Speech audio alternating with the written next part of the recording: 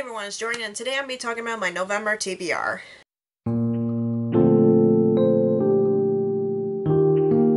So this is like a new angle that I'm trying to test out because my reading room is going to be turning into the baby's room, and we're in the process of trying to get all my bookshelves into our current bedroom. I know that we have the futon like right next to me because of we're gonna get that out and then put my bookshelves in here. But for right now, this is the angle I'm doing right now. And plus, if you're wondering why I'm not wearing my wine ring, is because my hands are a little swollen that I wouldn't be able to wear my wine ring. So in case you're wondering, that's why. But yeah, I'm gonna be talking about my November TBR today, and also I'm not gonna be drawing books from my TBR bucket like I usually do, just because like I'm taking a break from it for now because the next few months is going to be more difficult for me since I just entered my third trimester. So that's pretty much it. I hope you guys don't mind a new angle that I'm testing in the next few months, and hopefully I'll get my bookshelves set up soon, but I don't know when that'll be. But for right now, this is the angle that I'm going with. But yeah, I have 10 books to talk about, not 5 and like in the thumbnail. I didn't want to carry the gigantic stack of books with me being pregnant, and I'm limited to how much I can carry, and I'm pretty sure it'll be heavy if I hold 10 books. But anyways, let's get to my November TBR. So the first few books I'm going to be talking about sequels that I want to get to in November. The first one is Two Dark Reigns by Kendar Blake. This is the third book in a Three Dark Crowns series. I almost forgot the name of the series there, but if you haven't read the first book is about 3 sisters who are triplets, and they were raised in separate islands, and each of them have different powers, and they're basically fighting to the death when they come of age to become queens. So I like this series so far, and I do hope that I'll like the third one as much as the previous 2 books. But yeah, I know I want to read the third book, and I just haven't got to it yet. So yeah, this is going to be one of my top priorities for November. So the next book that I want to read in November is The Camelot Betrayal by Kirsten White. This is the second book in the Guinevere's Deception series, and you haven't read the first book. The first book is a King Arthur retelling told from Guinevere's Deception, except she's a changeling, I think that's what she is in this one. I can't remember. Yeah, she's a changeling. So yeah, and I really enjoyed the first book so much that I want to continue on with the series. I did started this, but I just didn't have to because I wasn't in the mood for it at the time. So hopefully I'll be in a mood for it for this month, since I'm trying to catch up on some of the sequels that I have on my TBR. And the next sequel that I want to read in November is Disney in Shadows by Ridley Pearson. This is the third book in the Kingdom Keeper series. If you don't know what the series is about a group of kids who are like quote-unquote protectors of Disney World, and I just love this series so much that I want to continue on with the series. And I know they came out with the new covers, but I honestly don't care at this point because I know that I really enjoy the first 2 books in the series. So yeah, and it just makes me miss Disney World so much, but I also enjoy it. Makes me imagine myself back there again. So yeah, I'm just really excited to continue on with this series. And the next book that I want to read in November is The Queen Will Betray You by Sarah Henning. This is the second book in the Kingdoms of Sand and Sky series, and if you haven't read the first book is, it's basically a Princess Bride retelling, except Buttercup saves like Wesley, that kind of storyline, and I really enjoyed the first book so much that I want to continue on with the series. I know the third book came out a couple of years ago, and I'm trying to catch up on this series because I enjoyed the first book so much, and I do like Sarah Henning's writing, even though I did like Throw Like a Boy by her, but I didn't like it as much as her fantasy books. But yeah, I'm just excited to continue on with the series, and hopefully I'll get to this sooner than later.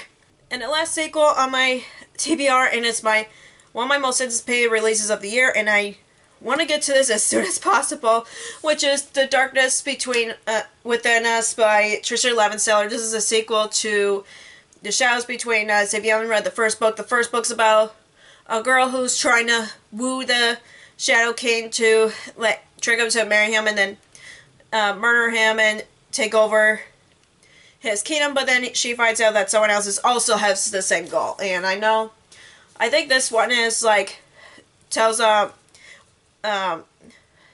with a different character's perspective, I think. I don't know, but I remember reading the Shadows Between Us during my honeymoon, and I did a little bit of reading there, and I just couldn't put it down, and I'm like, I want to know what happens next, and I just really love the book so much that I really want to read and continue on with the series, and I do hope I like The Darkness Within Us as much as The Shadows Between Us. And the next book that I want to read in November is, and I know this out of the spooky season, but I do want to read this sooner than later, which is Lake's Edge by Lindell Clipstone. This book's just really reminds me, the cover really reminds me of The Haunted Mansion Ride in Disney, but that has nothing to do with it. But all I know about it is there's a main character whose brother that's practicing black magic, and it's forbidden and all that. That's all I know about it. I also started this, but I also DNF'd it because I wasn't in the mood for it. But I do want to read this so badly, so I do hope to read this in November, just so I can catch up on other books on my TBR that I've DNF'd in the past. And the next book that I want to read in November, and speaking of which of books that I DNF'd, which is The 7-Year Slip by Ashley Poston, and I know I really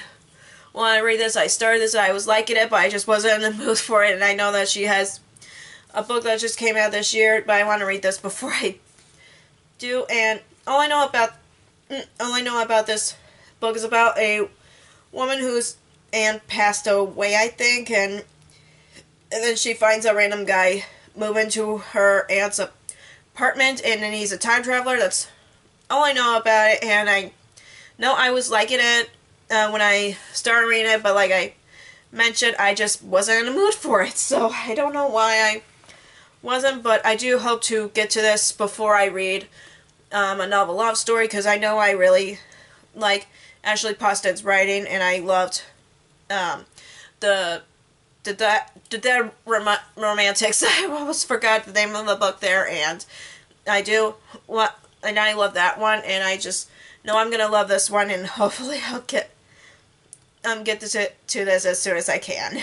And the next book that I want to read in November is The Astonishing Color of After by Emily X.R. Penn. All I know about this book is our main character, whose mom passed away from suicide, and then she's going to Taiwan to meet her grandparents for the first time, and she believes that her mom turned into a bird, and that's all I know about it. I know that I've heard nothing but good things about it since it first came out, and I haven't touched it for some reason, but I know I really want to read this because it just sounds, I just love the parent and child relationship in books, and I just hope that this will be one of my favorite books of the year, even though it's chunky, but I'm pretty sure because of a contemporary with a little fantasy twist to it, I will end up loving it. So I just hope that I end up enjoying it like the other books on my TBR.